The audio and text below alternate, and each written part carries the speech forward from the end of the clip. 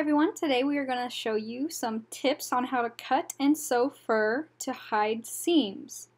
So hiding seams can be pretty tricky, especially around the face area, and I'm going to show you what to do and what not to do. So what I'm doing now is what you should not do, just taking the scissors, cutting it, slapping right through it. As you can see, it cut most of the fur. There's a lot of shedding coming from it. I cut a lot of the fur doing that. So tons of fur I cut, which looks bad.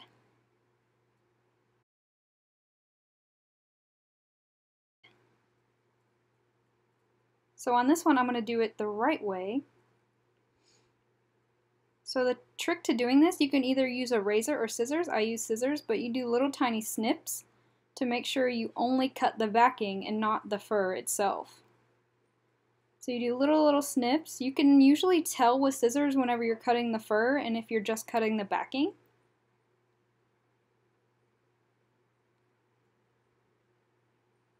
Just do tiny little snips, little snip, snip, snip, snip, snip, and done.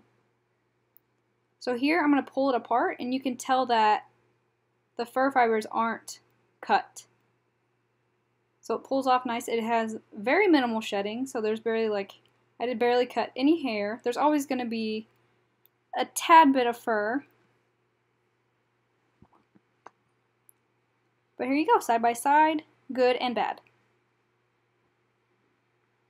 The next thing I'm going to show you is how to clip the fur, where you're going to sew it. So this is the wrong way. With the fur sticking out of the seams, it's everywhere, it's just an absolute mess. See the fur sticking out, very bad. And I'm going to do this piece the right way. And we're going to go ahead and tuck the fur in between the seams. So you kind of comb it. And you clip it. You comb it. And just do this through the whole entire seam that you're going to be sewing. I also use binder clips instead of pins. One, because pins are really sharp, and two, binder clips are a lot more secure and stay in place a lot easier. So there's the good one. No fur sticking out of the seams. This is the bad one, fur sticking out everywhere.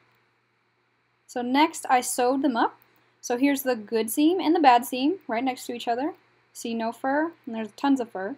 So next what you're going to do is brush out the seams. So this is what's really going to hide the seam the most, is you brushing it out. The wire brush works the best. So with this, that's the good one, so you can't even see the seam. This one's the bad one, so you can tell that it's already kind of crappy. But I'm going to go ahead and brush it out anyway. With longer fur, it hides the seam, but you can tell on this one you can still see the seam even though I brushed it out. So here's the good and the bad next to each other, and there you go. I hope this helped a lot with your guys' cutting and sewing fur and trying to hide seams. I will be putting out a tutorial of a full fursuit head build very soon, so watch out for that. And I hope you guys enjoyed this video.